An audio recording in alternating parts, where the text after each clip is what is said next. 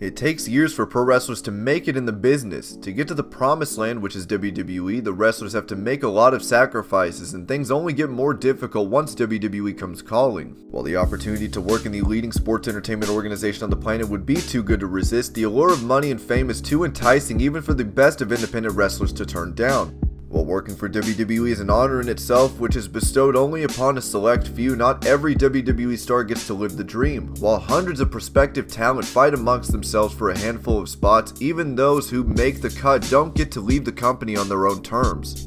Considering WWE is the undeniable global leader, getting kicked out of the company unceremoniously, even if it is only during the culmination of a storyline, could sound the death knell for a lot of wrestlers. In this video, we take a look at 10 WWE stars who were unceremoniously kicked out of the company either during the culmination of a storyline or in real life.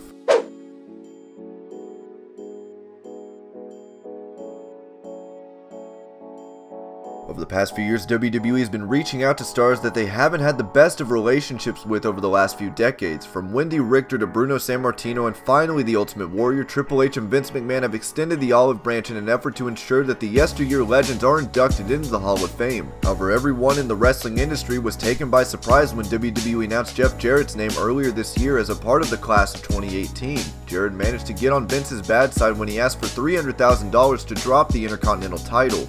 And this was when his contract had run out with the WWE. While Vince paid Jeff what he wanted, McMahon showed his ruthless side when he bought WCW and proceeded to fire Jeff on national television on Raw. Vince vowed to never bring Jarrett to the WWE, and nearly 2 decades later, both men put their differences aside and Jeff was inducted into the Hall of Fame.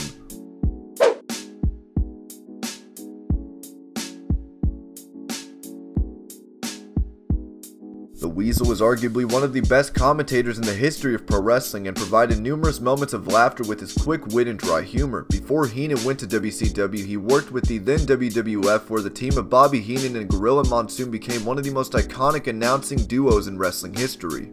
Heenan and Monsoon were the best of friends in real life, but Monsoon hated Heenan's character on air. In '93, Bobby decided to leave the WWE because of their punishing schedule. And to write off Heenan's character, Monsoon literally threw Heenan out of the arena during an edition of Raw, and threw his belongings on the street. Gorilla Monsoon proceeded to fire Heenan, and while no WWE talent would want to be written off this way, it was Heenan's idea to get his comeuppance at the hands of Monsoon, and before long, Bobby signed with WCW.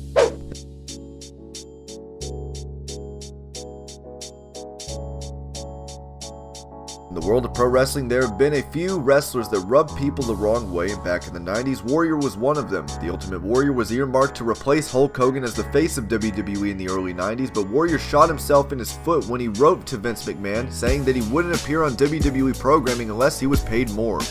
While Vince initially succumbed to Warrior's demands, the chairman of the board showed his ruthless side once the Ultimate Warrior returned to perform at SummerSlam. Vince suspended Warrior and in '92 released the Ultimate Warrior because of the steroid scandal. This wouldn't be the only time Vince would kick Warrior out of the company, as the Ultimate Warrior returned to WWE in '96 but was once again unceremoniously kicked out of the company for no-showing several house shows. While Warrior alleged that he took time off to grieve his father's death, Vince McMahon did not believe the star and terminated his contract.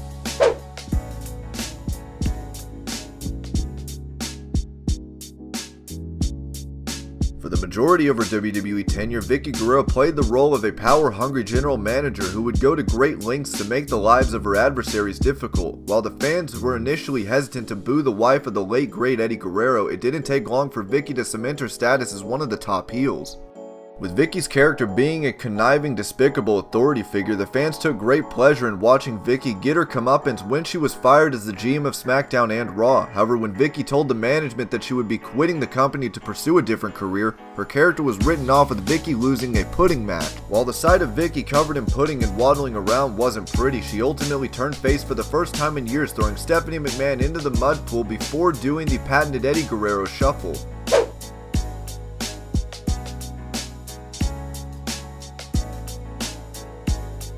When Muhammad Hassan started building momentum on SmackDown, it looked as though WWE had found their next great heel. Following in the footsteps of the Iron Sheik and Sergeant Slaughter, Hassan started delivering anti-American and pro-Islamic promos, which made him one of the most hated villains on the main roster. While everybody thought Hassan would become the next world champion in the company, he ended up getting kicked out of the WWE for no fault of his own. In fact, it was just bad timing, and WWE was forced to write off Hassan's character. Hassan led a group of masked men to take out The Undertaker, and as fate would have it, the London bombings happened during the same week. This left the company in a predicament, and with the pressure mounting from the UPN, Hassan's character was written off and the Superstar was soon released from the promotion.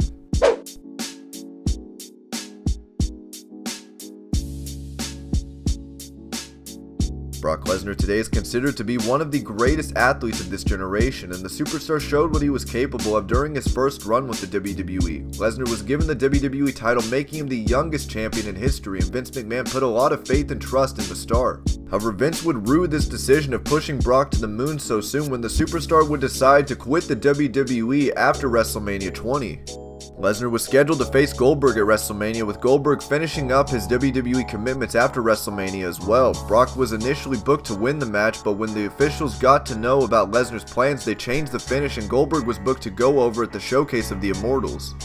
Both Lesnar and Goldberg were booed by the fans at Mania, and both the stars put on arguably the worst match in Mania history. After the match, Lesnar flipped off the fans but was sent packing by Austin with a stunner, and the youngest WWE champion in history was unceremoniously booted from the company.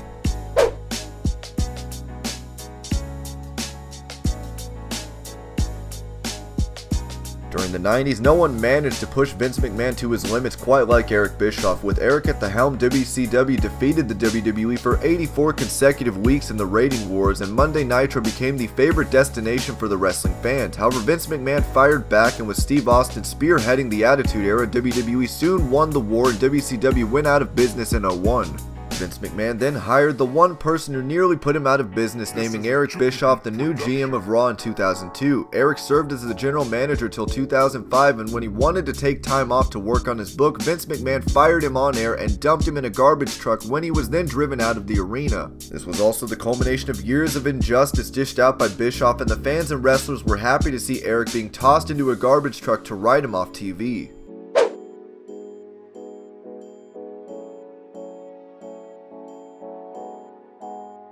While most of the stars mentioned in this list were written off TV in a variety of demeaning ways, it was seen as their comeuppance, which was a long time coming. However, WWE's treatment of Lita towards the end of her career left a bad taste in the mouths of the more ardent wrestling fans who watched Lita revolutionize the women's division in the WWE.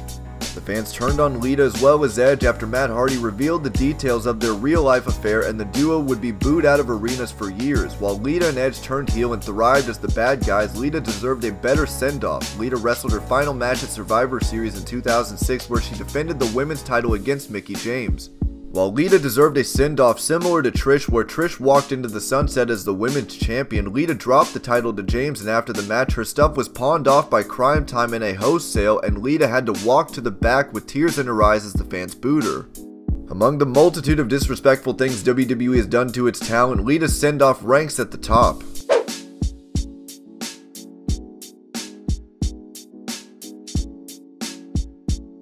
Wendy Richter helped the WWE go mainstream when she, along with Cyndi Lauper and Captain Lou Albano, ushered in the Rock and Wrestling connection. Wendy held the WWE Women's title in 1985 and wanted the women to get compensated better in the WWE. With her contract coming up soon, Vince McMahon wanted to get the title off her and brought in Fabulous Moolah to do the dirty work. At Madison Square Garden, Moolah, with the help of the referee, screwed Wendy and snatched the title away from her. Richter initially did not understand what was going on, but once she unmasked Spider Lady and found Moolah under the mask, she understood what happened and immediately walked out of the company and left for the airport directly from the ring. It was thought that Wendy would never return to the WWE and 2 decades later would be inducted into the Hall of Fame. Vince and Moolah conspired together to throw Wendy under the bus, and the former women's champion vowed to never wrestle for Vince McMahon again.